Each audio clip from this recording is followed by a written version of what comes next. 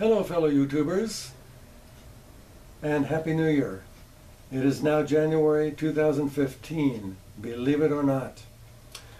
Well, here we are again in John's workshop, and coincidentally my name is John, and I would like to show you my latest electronic project. It is a vacuum tube based theremin I built from a schematic I found in a 1950 edition of Electronics Illustrated. I think everyone today knows what a theremin is. It's an electronic musical instrument. In fact, it's the very first electronic musical instrument, and it's played by waving your hands in space in front of two antennas, one controlling pitch and one controlling volume. The difficulty is there's no physical contact between the performer and the instrument. The performer has no physical feedback. This makes intonation very difficult. Anybody who has seen the science fiction movies from the 1950s, like The Day the Earth Stood Still, for instance, is very well aware of how creepy the theremin can sound when used in such a production. The theremin was invented by a Russian physicist named Leon Theremin in 1919. He was working in a government-sponsored program to develop proximity sensors, which would later be used in various alarm applications. I think Theremin was especially receptive to the musical possibilities of proximity sensors because he had been trained as a classical cellist. Later he came to the United States, and the instrument was patented in 1928. It was also mass-produced by RCA, and for a while was a very popular instrument. It was touted as being very easy to play. In fact, RCA said, anybody who can sing can play a theremin. Well, it turned out to be absolutely the opposite. The theremin is the most difficult instrument possible, more difficult than the violin. I am a retired violinist. I played the violin for many, many years, and I'm very impressed with the similarities between the violin and the theremin.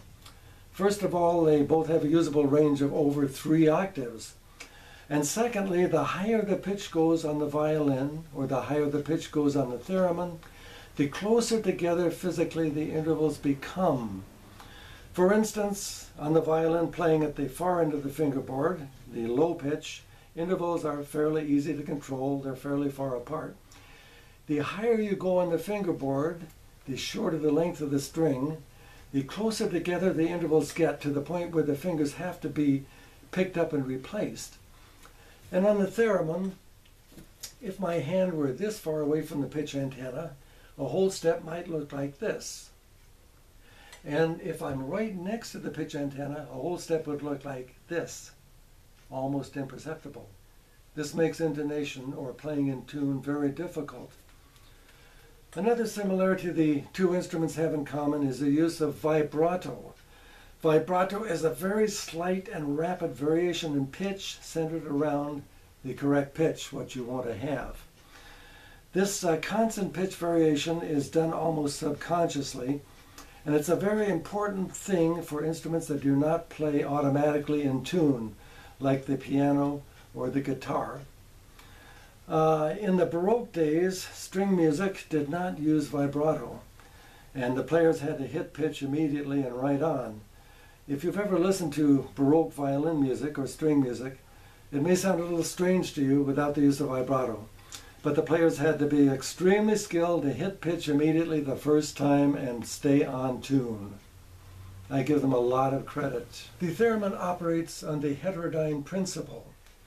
There are 2 radio frequency oscillators. When they're operating at the same frequency, nothing happens. When they're operating at different frequencies, 2 new frequencies are automatically produced. One is the sum of the original 2, which doesn't concern us, and the other is the difference between the original 2, which is the audio frequency we listen to when we play the theremin.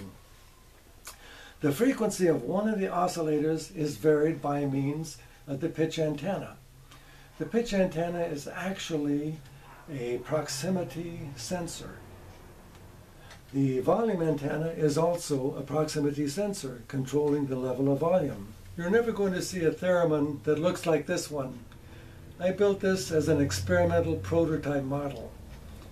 On my front panel I have a tuning control for the first RF oscillator, a tuning control for the second RF oscillator, even though only one oscillator needs to be adjusted. Here I have my nice big red pilot light, my on-off volume control, and my sensitivity control for the volume antenna. Both the volume antenna and the pitch antenna are just standard half-inch copper tubing.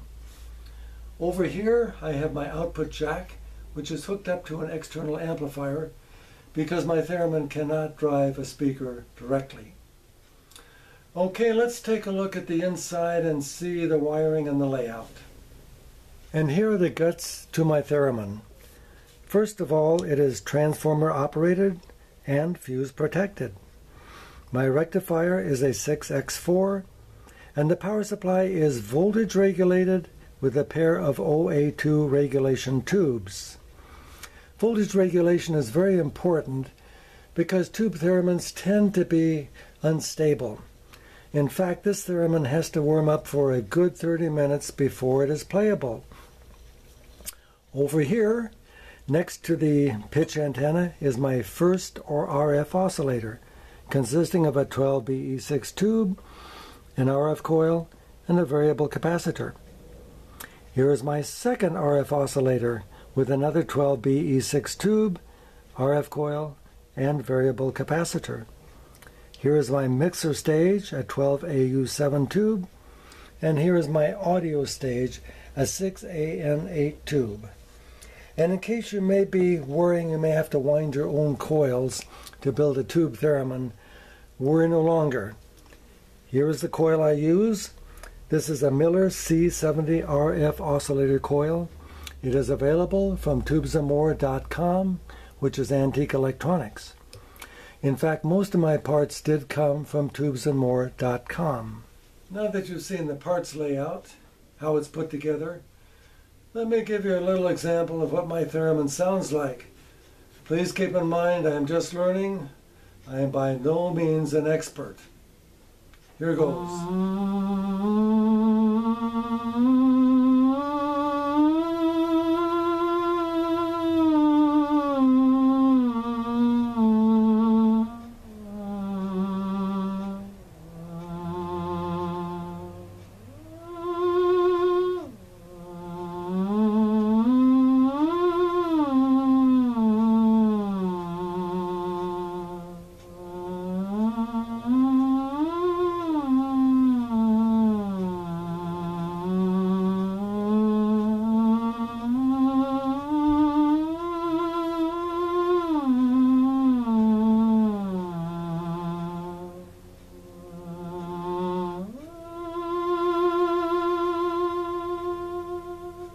The Theremin can actually be a very beautiful, expressive, classical instrument when in the hands of a true virtuoso. For anybody interested in hearing what the Theremin can really do, I recommend the recordings of Clara Rockmore. They are available at Amazon on CD, and you won't believe your ears.